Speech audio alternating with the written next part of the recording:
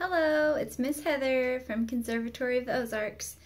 I'm reading some notes for my Hymnody test. This is about Johann Freylinghausen, and it's written by, I'm not sure, it's in my notebook from class. Maybe by Victor E. Gebauer. So, Johann Freylinghausen lived from 1670 to 1739. He was barely 6 years old at Paul Gerhardt's death in 1676. Freylinghausen's hymnody, however, marked the end of the era which Gerhardt seemed to dominate. It was an era shaped by the tension between two parties in Lutheranism, piety and orthodoxy. These two movements are often associated with different styles of worship and hymnody. Orthodoxy centering on word and sacrament in worship, pietism on private house devotions and inner piety. Life and works. Freylinghausen's life was buffeted by the hostilities between the Orthodox and Pietists. Raised in a staunchly Lutheran household in Gandersheim, a small town in Braunschweig, I'm not sure. Freylinghausen was introduced to Pietist writings through his University of Jena roommate. He eventually transferred to Erfurt, intending to continue his studies under the Pietist leaders August Hermann Francke and Justus Breithaupt. This conversion to Pietism distressed his parents, especially when they discovered that their son's name was included in a list actually nailed up on the local gallows of prophets' children and Pietist students who were to be excluded from Erfurt pulpits. Freylinghausen, however, followed Francke to the University of Halle, where his mentor became a faculty member. In 1695, Freylinghausen became Francke's personal assistant, a position he held without salary until 1715, primarily running on the charitable orphanage Francke directed.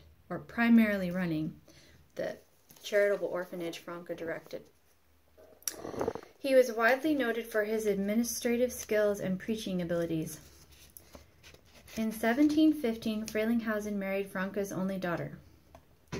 When the father-in-law additionally became the head pastor at St. Ulrich's Church, Freylinghausen was appointed as his vicar, and after Francke's death, head pastor. Many of his sermons and theological articles were published along with 2 theological textbooks, all reflecting the spirit of Pietism. A series of disabling strokes in later years kept him out of the pulpit, eventually causing his death in 1739. Freylinghausen's legacy, however, rests on his 44 hymns and hymnal publication, Geistliches Gesangbuch, literally, spiritually rich hymnal, a combination of 2 separately published collections which included over 1,500 hymns. The combined edition, known as Freylinghausen's Hymnal, was published posthumously in 1741 in Halle and was widely used for over a century. The new type of hymn, which Halle Pietists preferred, seemed to breathe a different spirit than the older hymns of the Lutheran tradition. One theological faculty quickly castigated Freylinghausen's hymnal for bringing the pompous, superficial, and almost licentious manner of secular songs into churches, also objecting to the many hopping, jumping,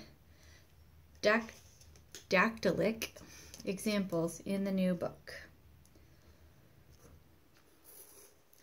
Freylinghausen's hymn style. The background for all this is fairly complicated and cannot be repeated here.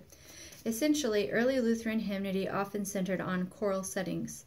These became more elaborate and artistic, often incomprehensible to average worshippers. A simpler cantional style satisfied a desire for clearer melody, now in the upper voice. The tension was between elaborate polyphonic choral settings and simpler music capable of being sung by the congregation. In mid-17th century, Paul Gerhardt achieved a more heartfelt tone in Hymnody. In following years, hymns increasingly embraced emotional depth. Such hymns were often written to be sung in the home with keyboard accompaniment using a figured bass. This practice allowed for vocal ornamentation, elaborate realization of the bass, eventually also the artistic performance of sacred arias. The tension now was between the soloistic styles of private hymn singing and ornamented style, and the style suited for congregational worship. Freylinghausen's influential hymnal eroded the distinction between private devotion and congregational song. Styles suitable for congregational singing. While we live in quite a different cultural context, we might note some instructive parallels. The current contrast between contemporary worship songs and standard hymnody still rouses among us passions similar to those noted in the 18th century. We have been unable to resolve this conflict. Perhaps it is now time to put behind us the contemporary traditional polarity and learn a different approach from the Freylinghausen era, namely, that the real issue has to do with suitability for congregational singing. One notices within contemporary praise music quite a variety of styles. Some are reminiscent of the ornamented hymns in Freylinghausen's time, filled with micro-rhythmic motives and sustained notes suitable for lead vocalists in a praise team, but rarely for congregational singing. Thus, one also observes congregations who have become poor singers, at best trying to hum along with a praise team, because the melodies are too unpredictable and rhythmically complex. Still, other praise songs are more regular in rhythmic phrasing and melodic structure and are easily sung by the congregation. There is no space here to provide examples, but readers will probably have their own experience of these different styles. Perhaps we will do well to abandon our attempts to judge musical suitability for worship based on style and cultural identity, evaluating newer songs instead on the basis of suitability for the participation of the worshiper, along with our usual care for biblical truth, theological clarity, musical quality, and joyful expression of faith. The phenomenal influence of Freylinghausen's hymnal leads us to reflect anew on how best to serve our worshiping assemblies. And that's the end.